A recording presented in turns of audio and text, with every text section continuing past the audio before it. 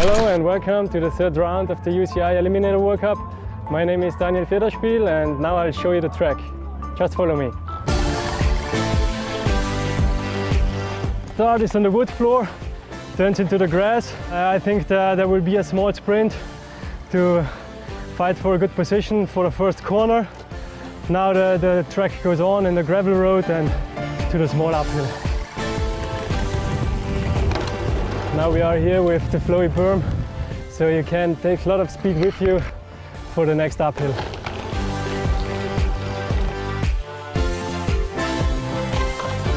Now we are on the most technical part of the course with the small rock garden, and now you have to fight for a good position for the last part of the race.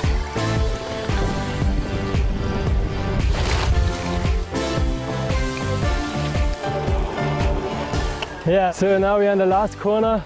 I think it's very important to save enough power for the long finish sprint because the race will be decided here.